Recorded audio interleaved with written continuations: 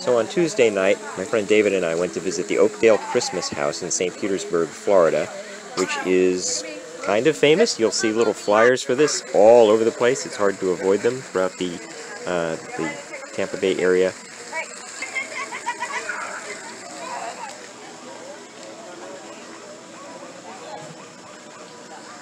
So quiet you can't hear it, I guess.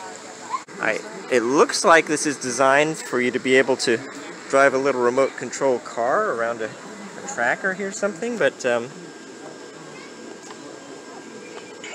oh, wait, it's making a noise.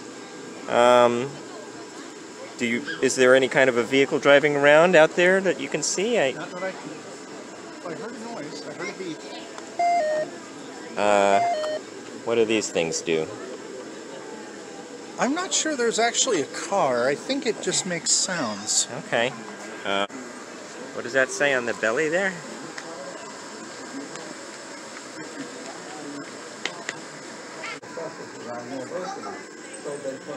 Billy Graham video going on there.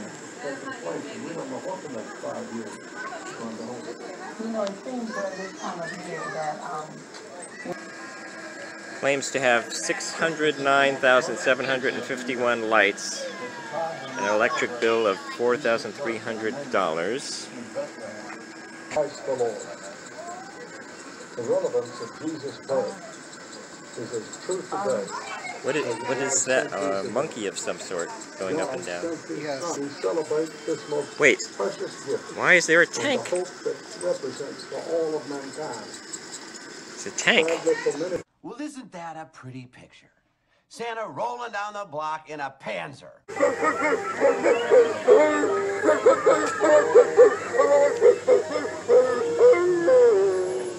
That was scary.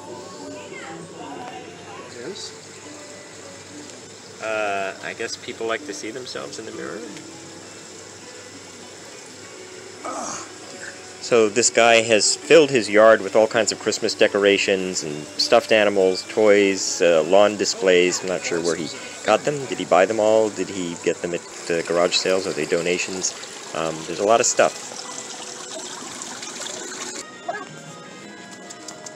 What a cute kitty cat. It looks so real. Aww.